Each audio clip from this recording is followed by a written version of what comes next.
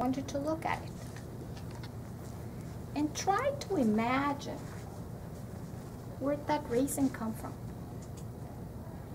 Try to picture the tree, maybe, the bush, then the grape, maybe the farmers, the pickers,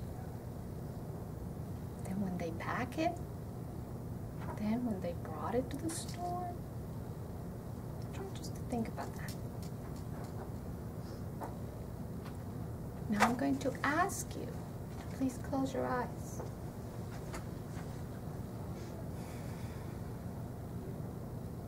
Just be comfortable. If you need to breathe in and breathe out, that's fine. You're going to put that raisin in your mouth. Do not chew. Just put it in your mouth.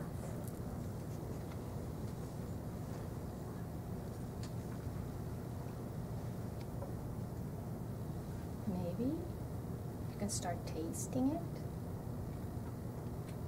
Don't chew yet. Be patient. See how the raisin is going to start transforming. Now I am going to ask you to start chewing on it. Start chewing your raisin.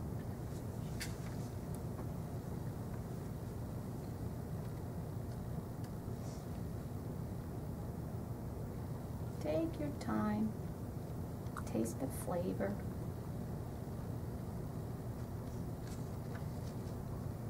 The movement of your tongue.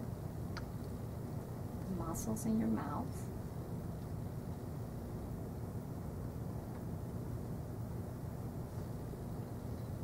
How it's changing the shape. It's not the same raisin that I gave you a second ago.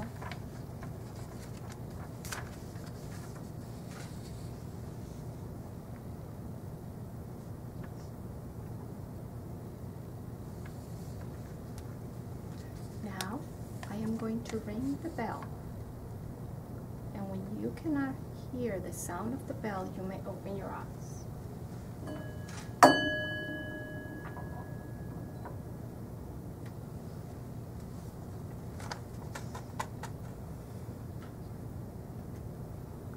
Wow, did the raisin taste different? Or was it the same raisin that you always eat? Who would like to share a little bit of the experience that they had? Yes. Well, it slowed, obviously, the whole thing down, and I was so aware of the, looking at it, of the grooves and sort of the divots in it, and then just as an artifact or an object in my mouth, it was fairly neutral. It had shape, which is not something that I experience usually when I sort of swallow raisins. So it was just breaking apart the sensory, the multiple sensory experiences of eating into different observable units, I guess. How many times do we actually do this when we're eating? 0. So this was just an example of how using mindfulness, even eating one raisin, would make us aware and feel that we need to slow down a bit. Thank you so much. Yes. So, so you do that with your class? I use mindfulness, not exactly the eating. We don't eat a lot in class, but yes, I use a lot of mindfulness.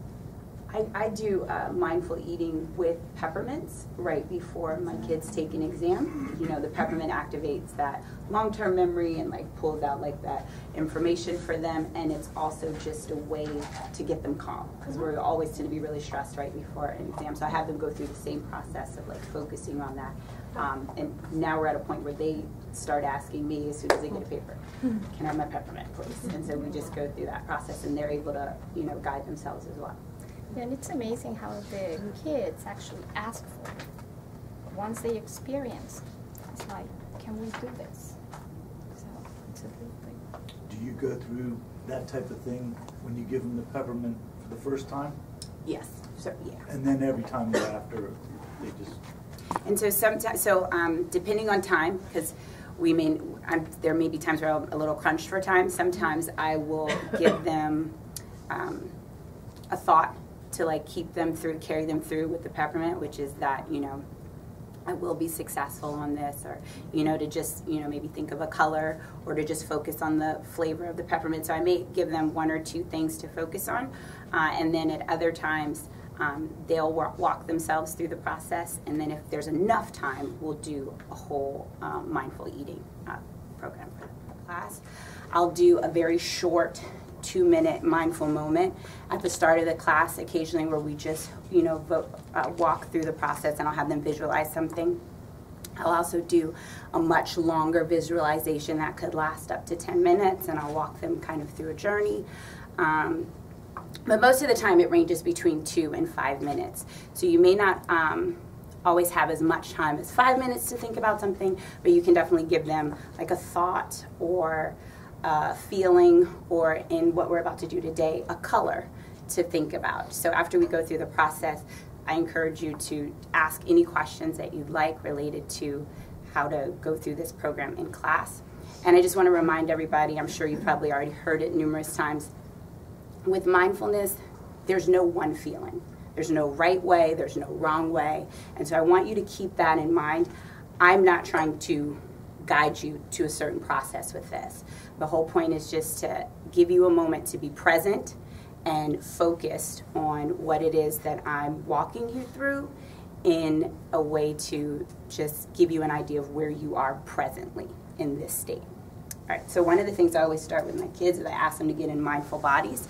So I'm asking you guys to get in mindful bodies, just to sit up a little bit straighter. You can keep your legs crossed, or you can keep them straight, and then hands on your lap. I'm going to ask that if you have, as I would say to them, any fidgets in your hands, so like a pencil or a pen, to put them down. If you have anything on your lap, to remove it, because I just want you to focus on being in this moment. Just relax your shoulders.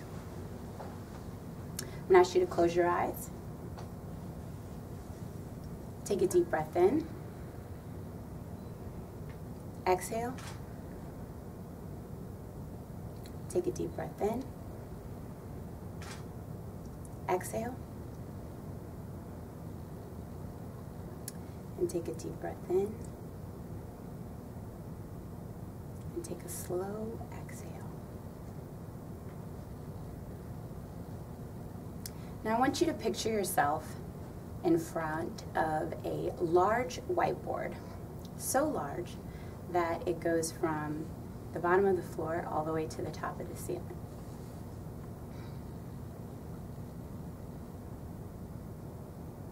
How does it feel to stand in front of that board? When you look at that blank canvas, is there anything that you can picture? Or does it just look like a sea of whiteness for you?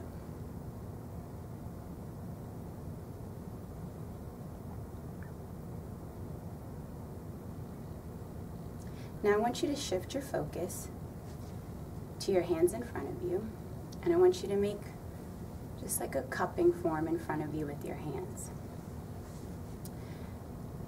And I want you to look down at that cup, and I want you to picture your favorite color. And as you picture it, I want you to see it first as the size of a pea. And now I want you to grow that color until it fills up the cup that you've made with your hands.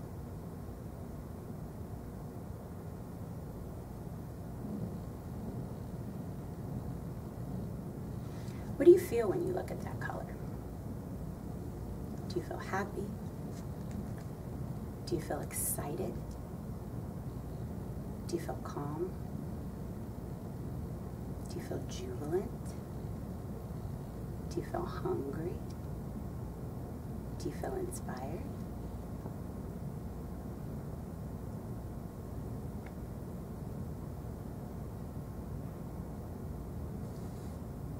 Now I want you to take this cup full of color And I want you to splash it onto that whiteboard.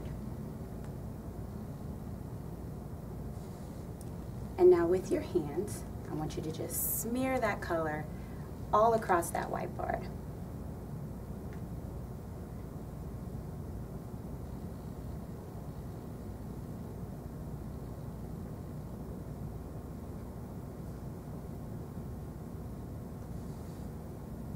Now I want you to take the leftover color that's on your hands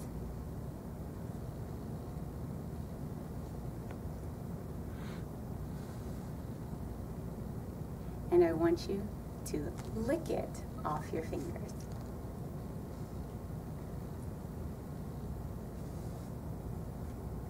Don't miss a drop. And as you finish licking the color off of your fingers, I want you to take a nice big swallow. I want you to see if you can feel that color traveling down your esophagus and throat, down into your stomach. And I want you to take both hands and I want you to rest them on your stomach.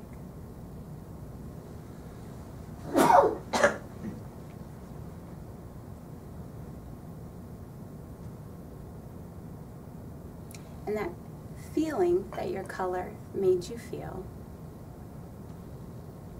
I want you to see if you can feel it as your hands are pressed on your stomach.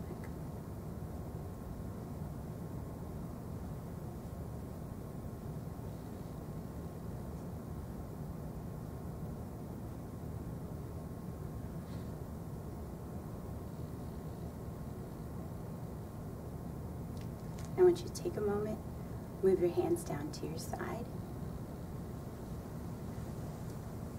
Take a last look at your colored whiteboard.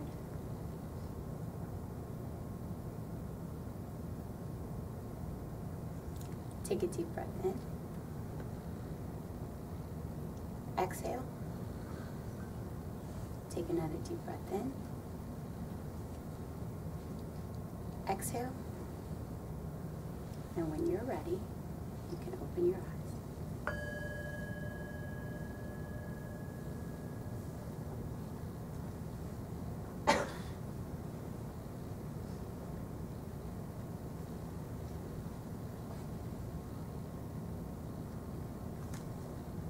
Would anybody like to share what color they pictured?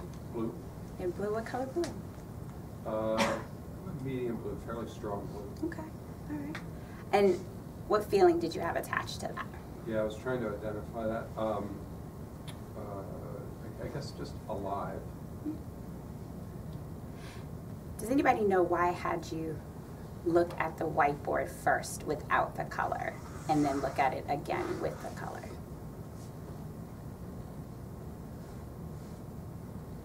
So you would start with a clean slate? Okay, so starting with, was that what you were going to say, starting with a clean slate? Starting with a clean slate. So then why did I have you color the whiteboard?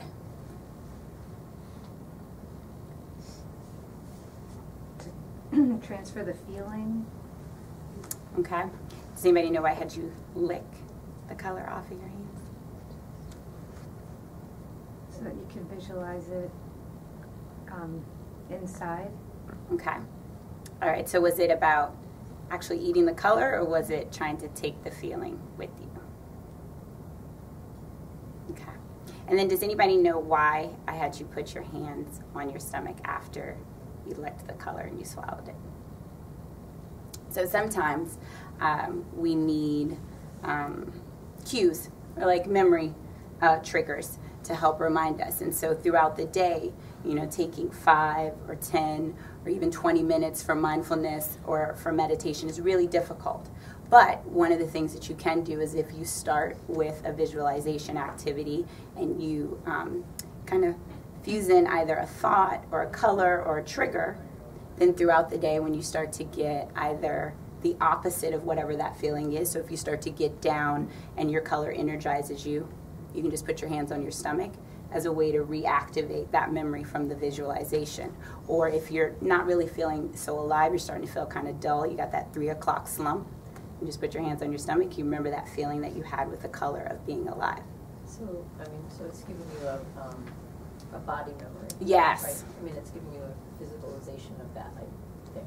So that cues you when you touch or something. Yep. Why did I have you guys start with a small pea-sized version of the color and then grow it in your hand before you splashed it?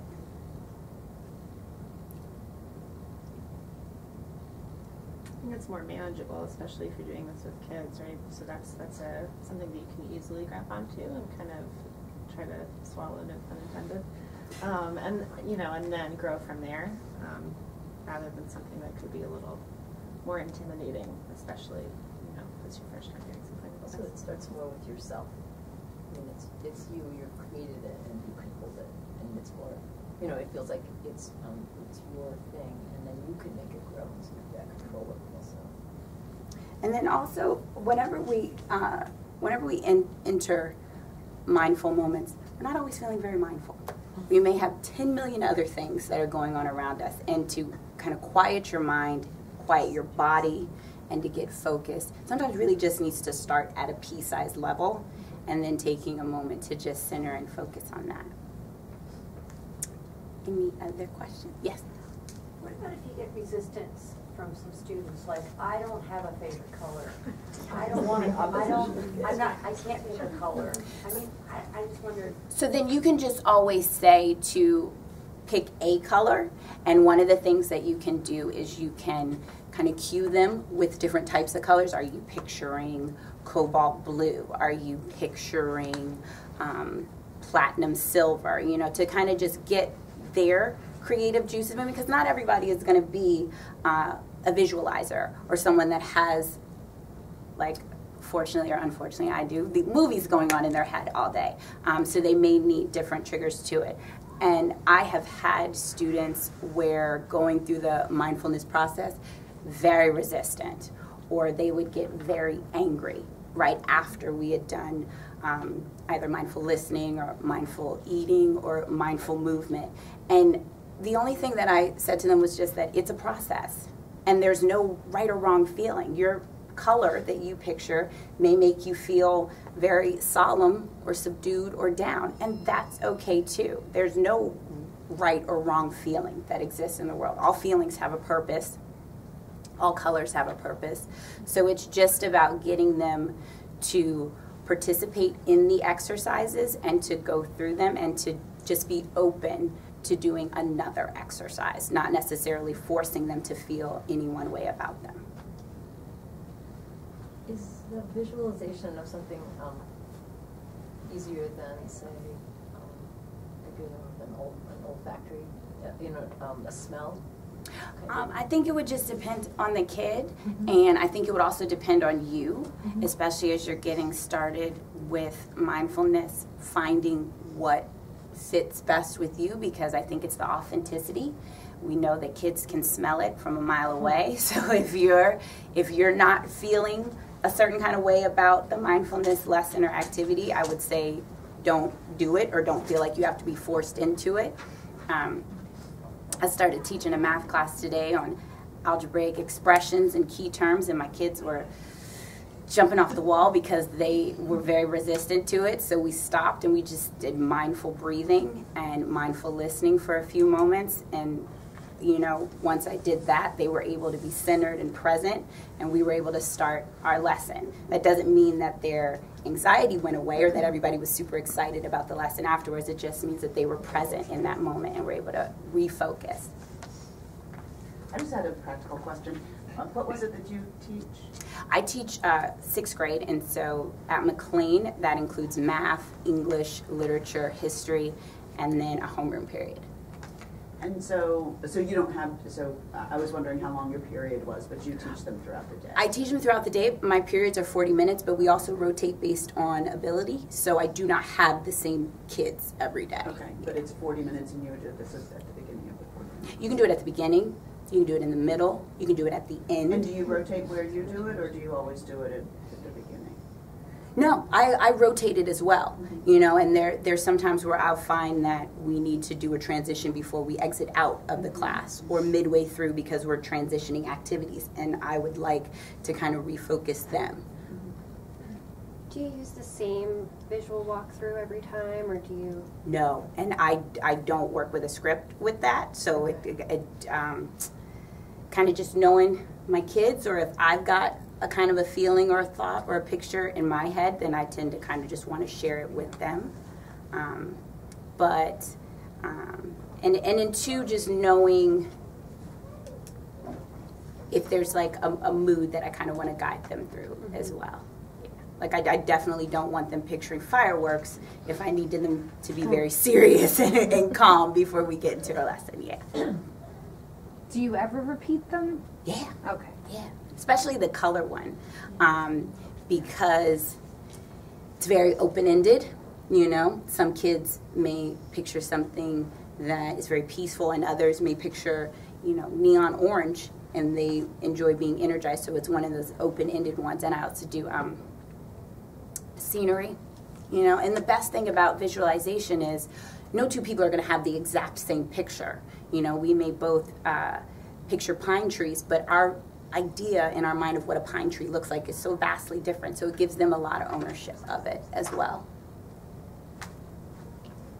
I wonder if you could speak to the before in your classroom when you did not have this resource, and the after, and in so doing also just address if you came to mindfulness through the school's commitment to the journey, or if you came to it earlier or on your own. Yeah, okay. So when I first started at McLean, 40 minutes is not a lot of time for a class into transition classes. And I was doing a moment of silence at the beginning of my class as a way to transition my kids, but it had no meat, it had no weight to it. It was, you know, and so my kids would kind of be staring off into space, or they'd be watching the timer go down, or they'd be looking at their hands, or they'd be silently making gestures at each other. So it really wasn't serving the purpose that I wanted it to, which was to get them present and focused for the lesson.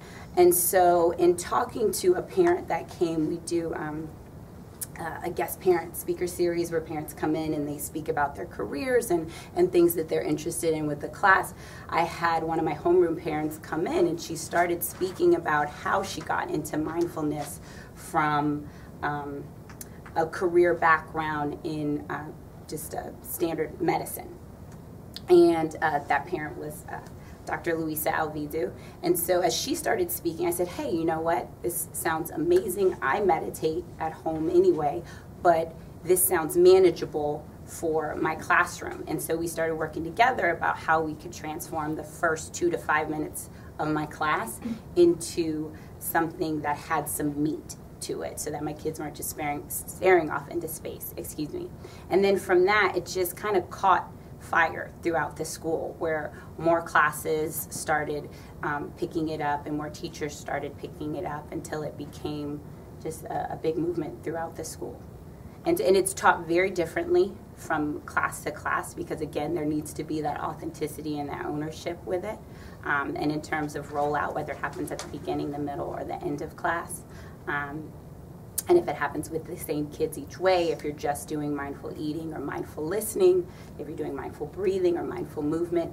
And so that's the beauty of mindfulness, is that it really is something that you can take ownership in, and then it also becomes a collaborative effort, because we've had kids lead lessons. In my class, I've had kids do mindful moments where they ring the singing bowl. They're the ones that lead kids through either visualization or just breathing. So it's kind of moved from that. So you said it varies depending on the class and the teacher and what you do with the kids. Is there anything that, as a school, that everybody does consistently, whether at a specific time or a specific activity? Or in the middle school, we do at the beginning of the day. So at first period, we all try to take the first 2 minutes to have a mindful moment across the middle school. Yeah, Mike Saxenian has actually asked teachers, this is really started when he came on board a year or two ago. He asked teachers just take one moment, even if you're not trained or anything like that.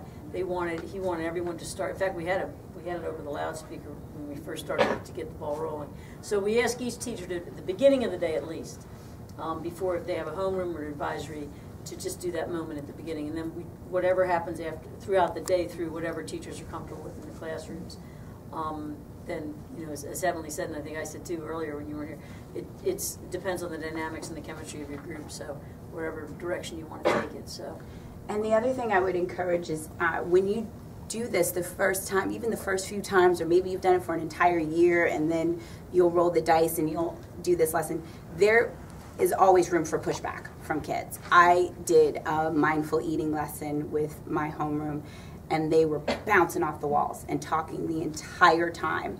And there was a moment where I was like, I'm going to quit. I'm going to quit this lesson right in the middle of it. I was being observed by our learning specialist. I was like, great, this is fabulous. And I kept going. And once it was over, I started asking the kids questions, and they got it. And they were present, and they explained, they said, you know what, I was bouncing off the wall when this first started, but now, you know, I feel a lot calmer, I feel cooler, I feel more centered. So don't ever, as I said before, that there's no right or wrong way, no right or wrong feeling. Don't get discouraged by your perception of your kids' reaction to it or how they interpret it. Walk them through the lesson, talk them through it afterwards, have them talk to you. I promise you'll see the shift. Can I jump in just a second? I'm Heather Carvel. I teach in the upper school. I'm going to speak to you in just a minute. But in this idea of what do we do consistently, so I've been here at McLean for about 16 years, and I was at a school previous, and I've always taught meditation because I teach literature, but I did it kind of more academically, and I wanted them to kind of experience something a character might have been experiencing. And I think what really shifted in terms of the school's commitment to mindfulness was the language that we use. Now we have a consistent language. So you got it. And that has made all of the difference. And sometimes I'll sub in the middle school classroom, and I can still say, well, in the middle school after school, and I can say, okay, let's try the mindful body. I mean, I teach literature, but I was working with math with a student after school, and he was, again, bouncing off the walls, resistant to math. And I said, can we do a mindful body? And he said, you know, that doesn't work for me. And I said, just humor me, you know. And he actually got in the pose, and we were able to get through his little after-school homework. And it was just amazing that I could take that language is what kept it so consistent. And now when I teach meditation on a more academic level, it's just, it resonates so much more with the students. So I've been trying it kind of in isolation on my own for a long time, but it wasn't as effective as what's going on now. I just want to say that it is really amazing to me that the kids actually ask for it. I mean, at the beginning you might find a little resistance, but then I have kids that come and say, Ms. Kerr, are we going to do our mindfulness today? Yes, we are. Okay. I mean, they're ready for it, and they ask for it because sometimes we don't have 1 minute during the whole day to just rest and relax and just be quiet. So they really enjoy it. So and that's sometimes the trick when you have a student who's not engaged in it. What I'll say sometimes is, I'm not asking you to do anything. I'm not asking you to do a math problem. I'm not asking you to write a report. I'm just asking you to sit and be quiet. And that's sometimes, oh, okay, I don't have to do anything. That sounds good.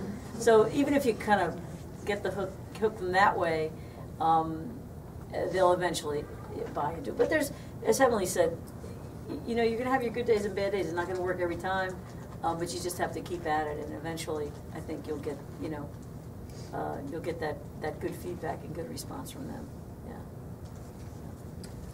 I have a quick question. Do you ever play music while you're doing these? Yeah, which is a big part of mindful listening as well.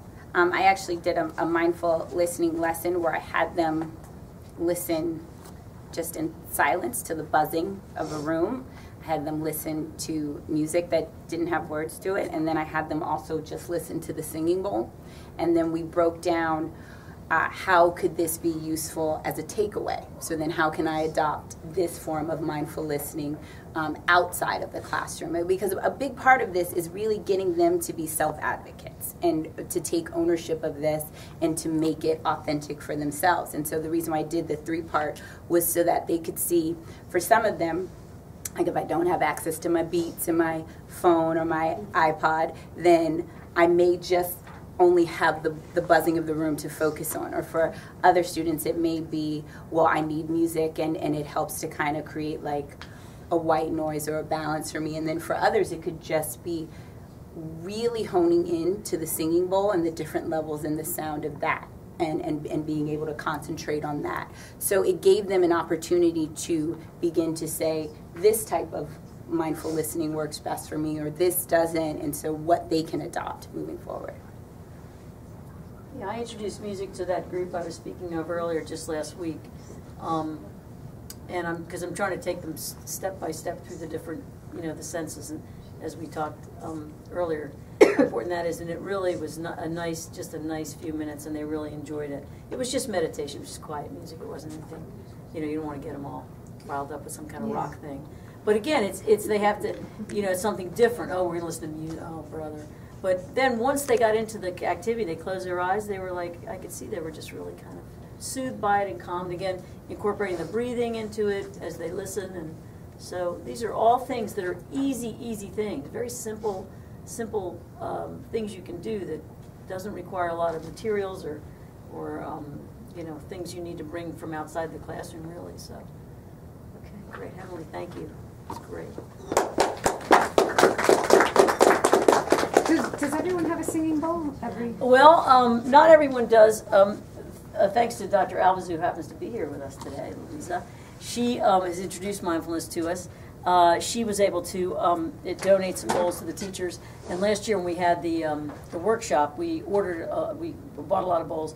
We sold them for people who were interested, and then we did donate some to the teachers. But you don't need a singing bowl. You need an app on your phone. It's as simple as that. So there's lots of routes you can go with this. The kids like the bowl, I have to say. They like having it, and they like hitting it, and as Heavenly also said, sometimes the student will conduct the lesson. If you've gotten that far along in your practice and they're that familiar with it, they can conduct the lesson too. So, someone's going to win one today, so they can take one home today. So they're around. You can get them on Amazon. They're $35. There's also the different sizes. Louisa has a really big one over there that she uses when she used to teach the kids. So, anyway, without further ado, I'd like to introduce Heather Carvel. She sort of introduced herself already. So. Yeah. Thanks, Heather. I also have my own singing bowl that I cannot say I got into bed years ago. It was, seriously, I think it was World Market. So these they're around. I'm used to my tone, so that's why I brought my own. So I'm glad Heavenly did that as well. So I'm going to talk to you actually about emotions. Just the simple little things that kind of rule our lives. And part of what I've kind of come through with mindfulness is realizing that emotion doesn't actually have to rule our lives. So has anyone felt kind of knocked out by an emotion before? And if you can sort of picture those old punching bags with the sand bottom, like the bozo, and you punch it down and it pops back up. A lot of times what happens with us emotionally is we knock down and we don't bounce back up. I used to perseverate a lot. I don't know if that happens for any of you, where something is said, you didn't do something you wanted to do, you missed an opportunity, you have regret, you have irritation, you have anxiety, and it just is there constantly. So part of what mindfulness is, the goal is to bring awareness to all of that. And again, nothing is right or wrong, I can't say that enough. It's just about bringing awareness to these crazy things that bebop around our heads, so that when we feel knocked down, or when we have an incredibly intense experience, an intense parent meeting, or an unexpected situation with a student, or just not a great lesson, that we bounce back faster. So what I'm going to ask is we're going to practice a little, do a little lesson with emotions, but first I want to kind of give you a little framework in your folders. There's a quote. Yeah, the green sheet. Okay. And the quote, so there's a green sheet in your folders, and this is by a man named Viktor Frankl, who wrote a little book called Man's Search for Meaning. Just a little ditty there he did. And I find this quote so completely transformative, and I'll say it over in my head a lot, and even in the moment of one of these kind of powerful emotional moments. I also have children at home, so there's a few of them. And I will say this quote to myself. So he said, between stimulus and response, there is a space. And in that space lies our freedom and power to choose our response.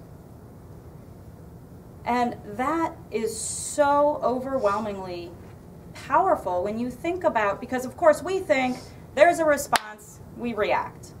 Teenagers who I have the pleasure to work with every day, you know, for them, as I'll quote a teacher from Mindful Schools, he says, he stepped on my foot, I clocked him.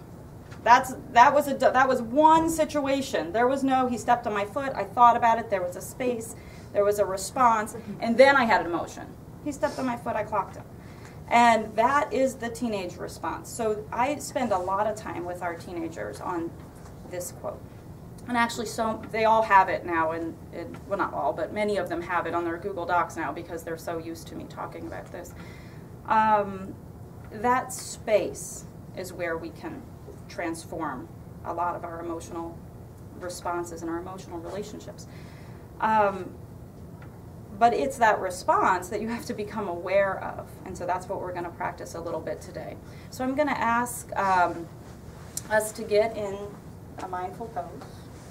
You can get your mindful bodies on. I'm a big 2 feet on the floor, but again, it is completely up to your own comfort level. I just like the grounding on the floor. But you know, the only thing I ask for my teenagers is that their spine is straight. And we spend a lot of time on the physiology of why I ask that spine to be straight. So they're pretty used to that one. So we want to cultivate our ability to figure out where do we feel emotions in the body. And a parent asked me, well, why is that useful? So I happen to know, before I speak in front of people, I often get cold. And I learned that years and years and years ago, which was really useful as a teacher to understand why I was always cold first period. Because and I've just learned that about myself. For whatever reason, that's just my response. And so that's my little anxiety response or whatever it is. So when I was talking to this parent, I said, when your child forgets his homework on the kitchen table and it irritates you to no end, sit with that irritation, form your response to it, rather than just going off the handle at him again because he forgot the homework again, that he worked so hard and he did, and yet he couldn't get it in his backpack to get it to school. So she and I have talked quite a bit about how does she respond to her teenager who doesn't behave the way he's supposed to behave in her mind. And of course we want to model what we want our students to see. So us being aware of where we feel our emotions is incredibly powerful. So I'm just going to ring the singing bowl. I'm going to have you just breathe for a moment. Just stop listening to people. And then after about a minute, I'm going to say a series of emotions. And all I'm going to ask is, where do you feel those emotions in your body? I just want you to be aware of where do you feel these emotions in your body. And often when I've done this with teachers and parents and students, the results are really surprising, where we feel certain emotions. So I'm going to stop talking and bring our bowl.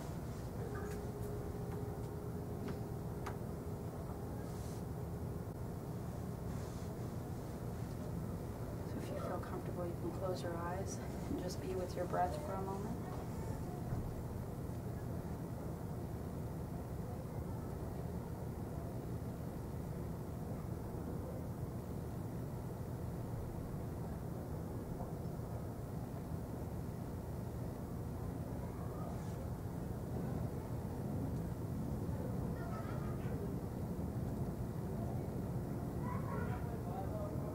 You could kind of bring a little bit of awareness to any emotions you think you're feeling right now.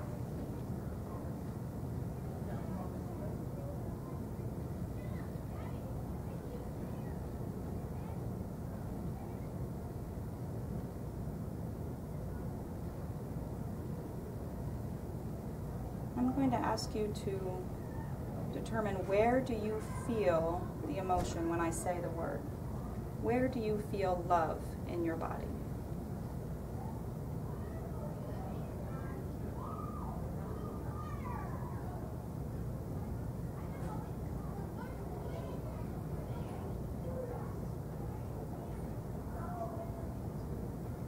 Where do you feel joy in your body?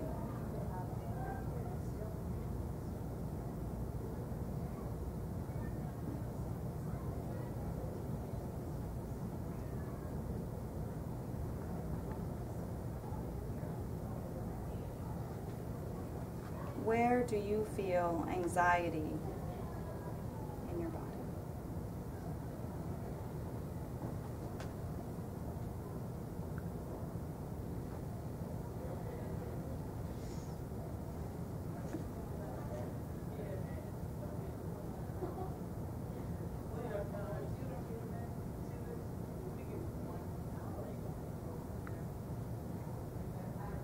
Where do you feel fear?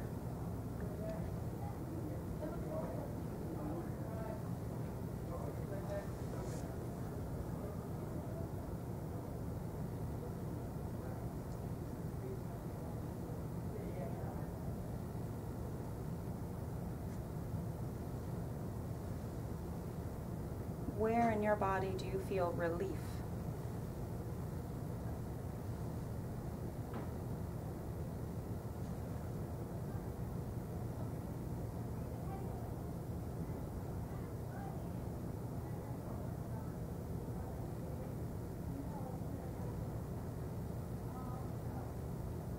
Where do you feel anger?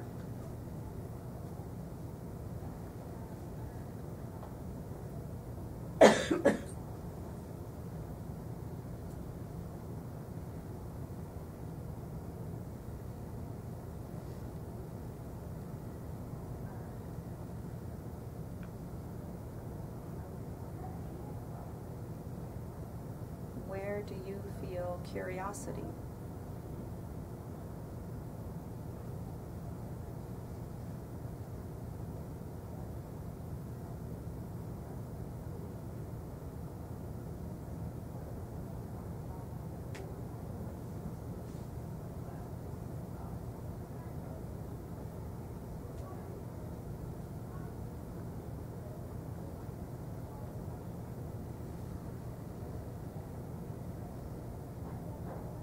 Where do you feel patience in your body?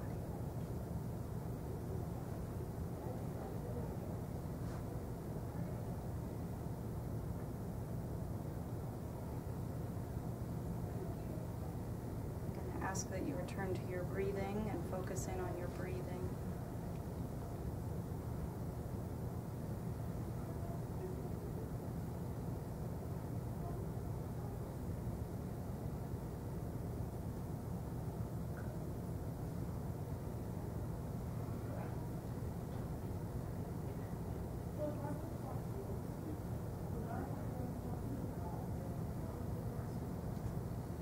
I'm going to ring the singing bowl again, and then when you can't hear it any longer, you can open your eyes when you're comfortable.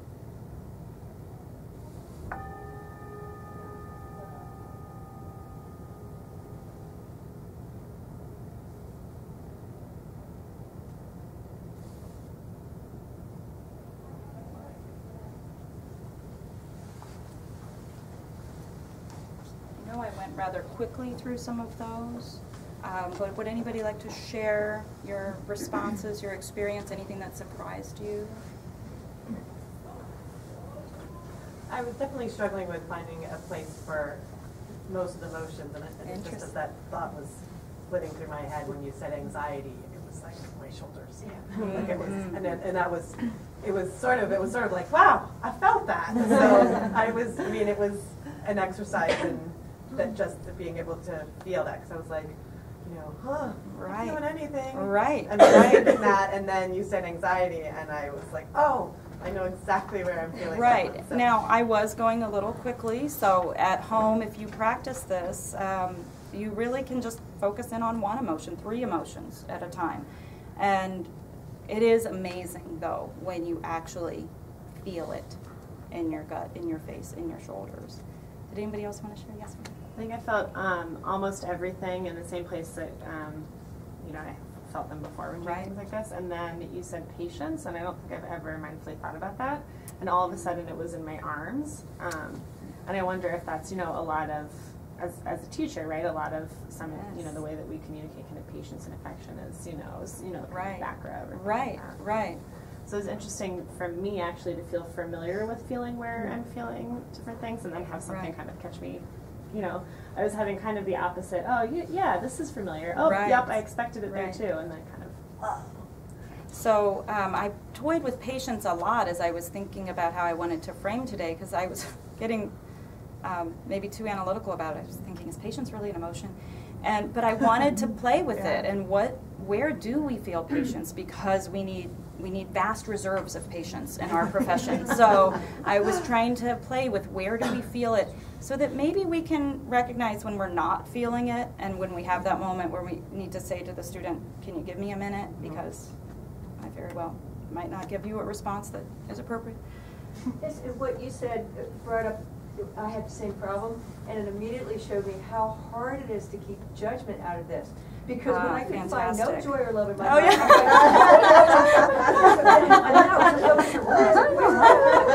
and then you get your anxiety, I'm like, okay, I know what that is, but I was judging. Oh, that's fantastic. So I actually started with some of the more negative emotions, and I thought, well, I don't want to start this with fear and anxiety. So that's where I pushed love towards the front, but I thought about that as well. I'm sorry. But I did think about that, because I was thinking, where do we feel it? Also, I've done this exercise before, and I love it.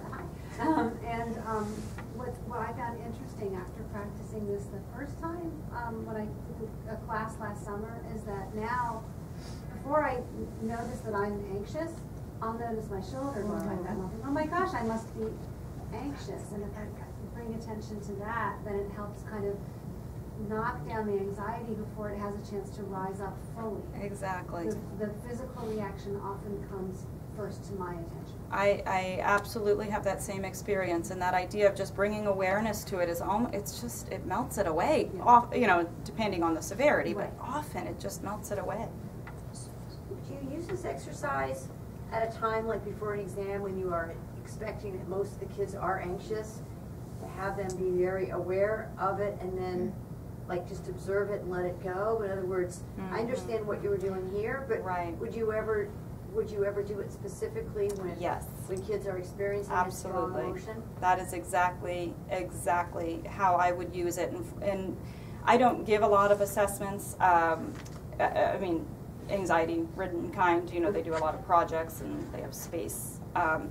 But so I don't do the sit down and take a test assessments. But even before presentations, I mean, we were playing a game yesterday, and it was getting just a little too competitive, and I said, we're going to stop, and where are we feeling the competitiveness, because this is supposed to be fun. This isn't supposed to be who's getting all these points, and because it was getting a little tense because of the competitiveness. And so that's exactly what I said. I said, where are we feeling competitive? And of course I was seeing a student hunching up, and that's actually where I was like, okay, we need to bring this down a little. It just wasn't fun anymore for a few moments there. And that took 30 seconds. But because they're also used to me doing it, and you had asked the question earlier about times, and I wondered if you were more upper school, and so we have 50 minutes in our classes, and again, there's just not enough time to fit everything in that we want to fit in. But if you kind of commit to it for a couple weeks, then you can have those 30 seconds where we say, okay, where are you feeling the competitiveness? Let's bring some breath to that and move on and get back to our center of this is supposed to be a fun learning thing. Hello? I wanted just to add 3 things. One is that it's totally normal that at the beginning for us it's very difficult to focus any emotion in our body because we are not in contact with our body, and that's what's happening with our students. It's very hard for them to see, where am I feeling this, because they are all over, and we are usually all over. So that was one thing, and just be patient, because with the practice, what you're building is new neural path that get you in touch with that body.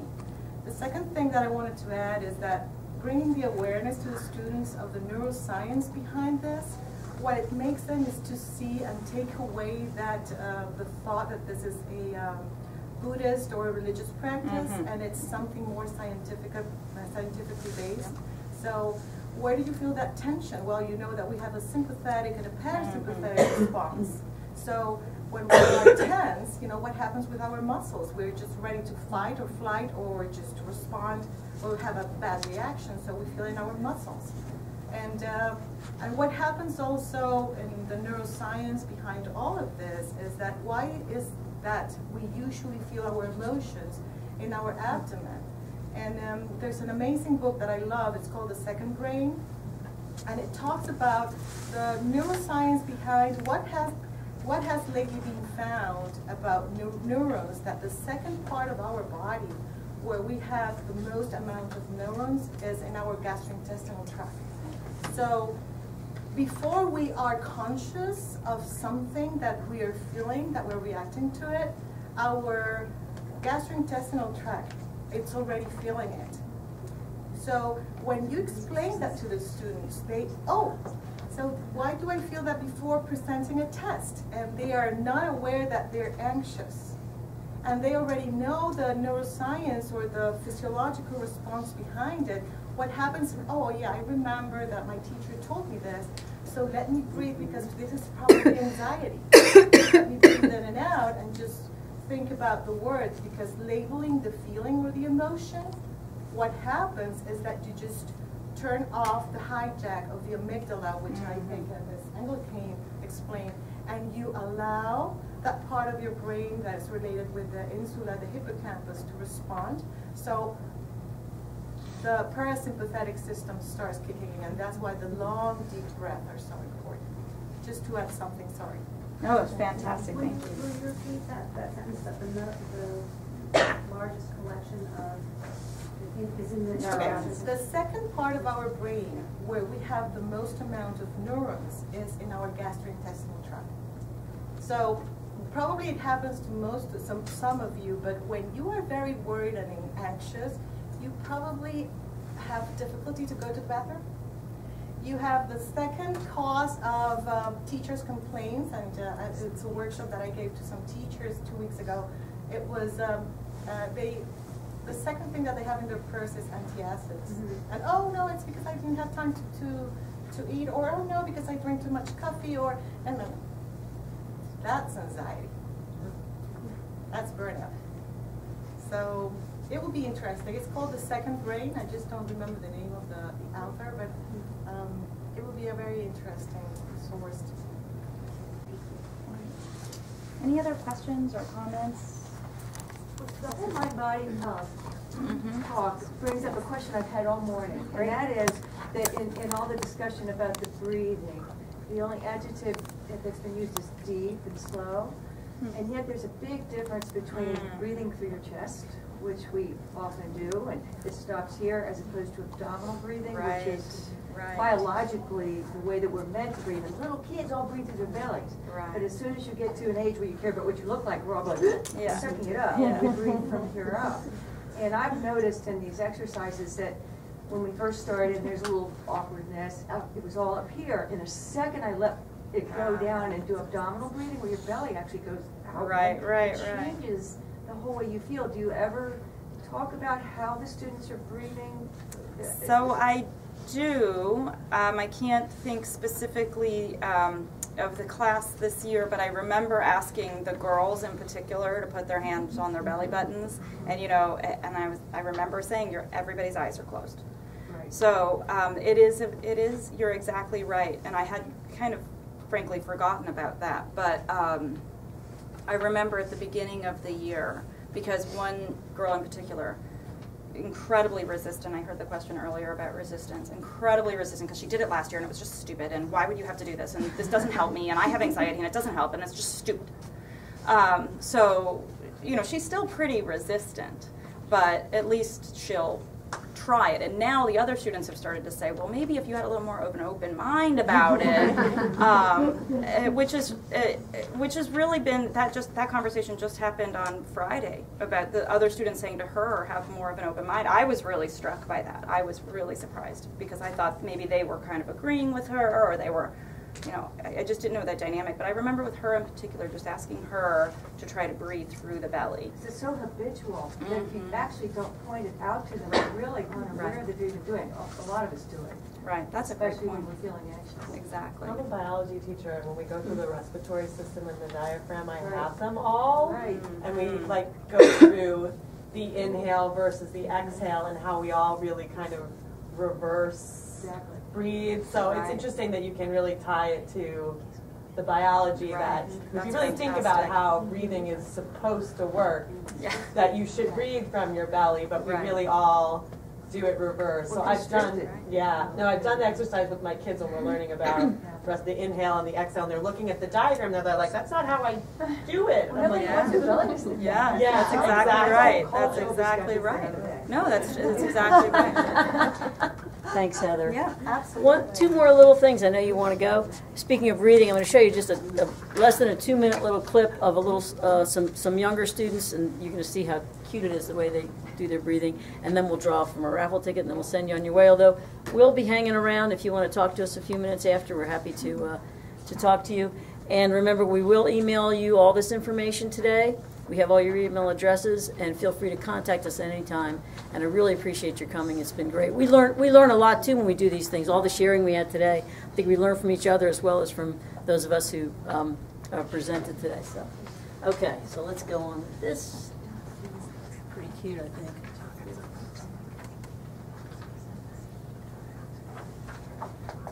2, 3.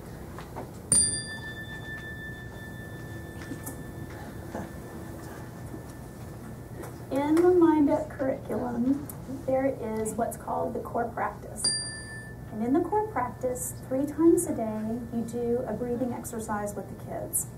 This was maybe the lesson that the teachers were the most anxious about, but now that we've been doing it, I think the teachers have found that it's one of the best parts of the curriculum. I think it's awesome just because the kids are getting ready for the day, getting ready for what they're going to learn, so they have to have their brain relaxed.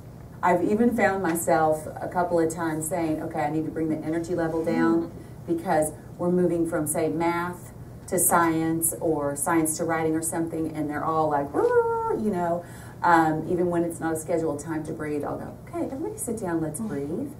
Okay, guys. Focus on your breathing.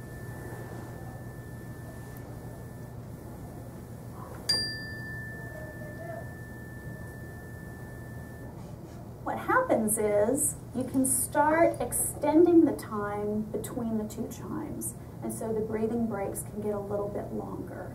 You can just close your eyes and breathe.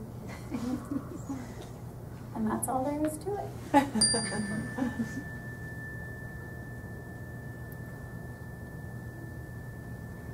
just thought that was a nice way to end things today.